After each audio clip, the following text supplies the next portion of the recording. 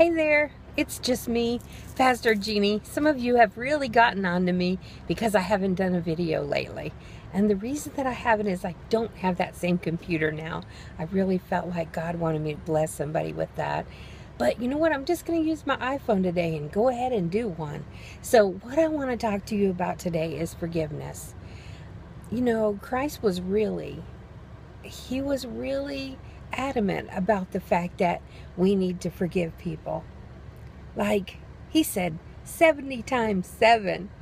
Well, if you forgive somebody 70 times 7 and you add that up, that's a lot of forgivens, right?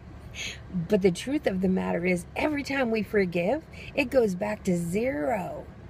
We don't even add it up. We just forgive and put it behind us. The other thing that he said was that he couldn't forgive us unless we forgive.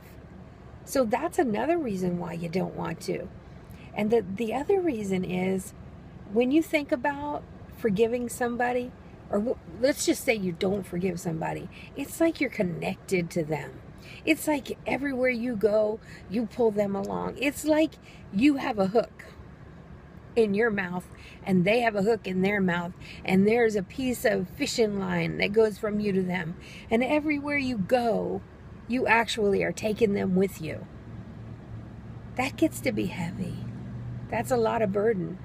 So if there is somebody that you are not forgiving for something, do it. Save yourself the extra added heavy burden of carrying them around. The one thing I know about God is he had really good ideas. And that wasn't really an idea, though. It was a command. It was a command. He said, forgive. He didn't say when you feel like it, when you're up to it. He said, forgive. So I'm telling you today, forgive and give it to God and let him free you from that line that you're connected to somebody else. Let me pray for you real quick.